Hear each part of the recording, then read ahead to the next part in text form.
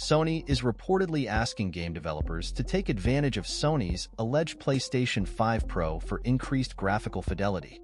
According to reports, the new PS5 Pro will feature a PlayStation Spectral Super Resolution (PSSR), upscaling to 4K resolution, 60 frames per second, and ray tracing. Games that support this mode will be labeled as enhanced on the PS5 Pro. Developers can qualify for the label by improving resolution, frame rates, or enabling ray tracing effects. However, simply running games at a more stable frame rate on the PS5 Pro won't be enough to earn the label. Sony is also said to be working on an Ultra Boost mode to enhance performance for older games on the PS5 Pro. While Sony has not officially confirmed the PS5 Pro, rumors suggest that it could be released later this year. Stay tuned for more updates on this developing story.